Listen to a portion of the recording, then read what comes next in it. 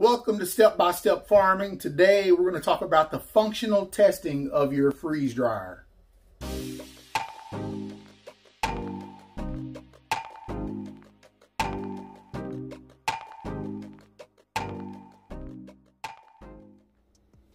So before we get started, first let me tell you, I actually cleaned the freeze dryer out. And you can go to a YouTube channel called Phil at 4,800 feet.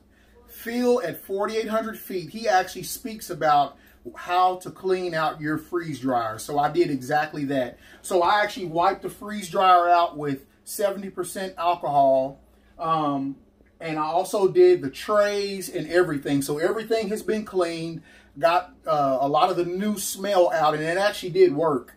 So next we're going to go into the stage of the functionality of the machine. In this step of the testing, the first thing you're going to need to do is to turn your freeze dryer on and the power source in the back.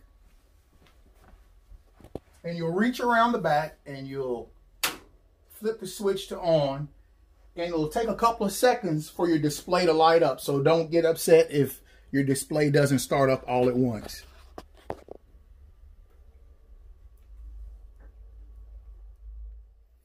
So during this functional testing, you're first going to go to the plant at the top. Now you see it says functional testing. This is where you're going to go to make sure that your system is acting correctly. So the first thing that we're going to do is we're going to do a freeze test. We're going to make sure that the refrigeration system actually works. And we're going to touch the toggle. Okay, so you should be able to hear that come on. So now we're going to come back when it actually reaches, see the tray temperature is 61 degrees. We're going to come back when the system itself reaches freezing at 32 degrees. And after that, we will move to the vacuum pump to make sure that the vacuum pump works properly. Okay, so we're doing the pressure test is what the pump is doing. So as you can see right here, it says pressure. And the mTOR, that's 19220. See, it changes as it's going down. It's actually sucking. It's doing a vacuum inside and taking the air out. So we want it to get down to 500. And that's when we know that the vacuum is doing correct and also is a proper seal on the refrigeration system. So we have just completed our functional test. So we're going to look at a couple of things. So we see inside of the system, it is actually a minus 59 degrees.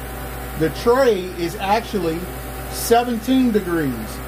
Okay, so with our vacuum, we have actually reached 368 millitorr. That's what the MTORR means.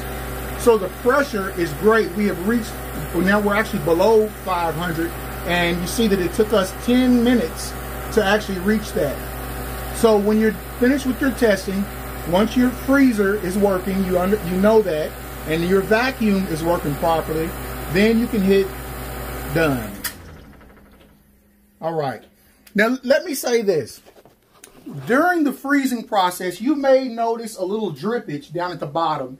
Just take you a little paper towel or a towel or something and place it right up under where there's going to be some drippage, and it'll wind up stopping eventually. Also, your vacuum unit, they used to be very loud. This one is actually pretty quiet. I was concerned about it being so loud in the house, but it's actually not bad at all. But this is your functional testing. This is what you need to do when you first get your unit to make sure that you have the proper seals and everything to take place to make sure that your unit is running right. Okay, when you get ready to shut your system down from the functional test, what you're going to want to do is you're going to want to open up the valve back here. If you notice, it's not completely on stop. Remember, stop is straight up and down.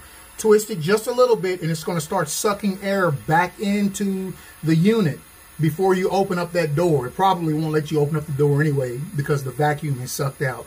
But remember to do that. I don't know if you can hear it, but it is allowing air to go back into the unit itself, and then it will be unpressurized and we will be able to open up the door. If you find this helpful, please give us a thumbs up, leave a comment below, and also hit subscribe. Thank you all.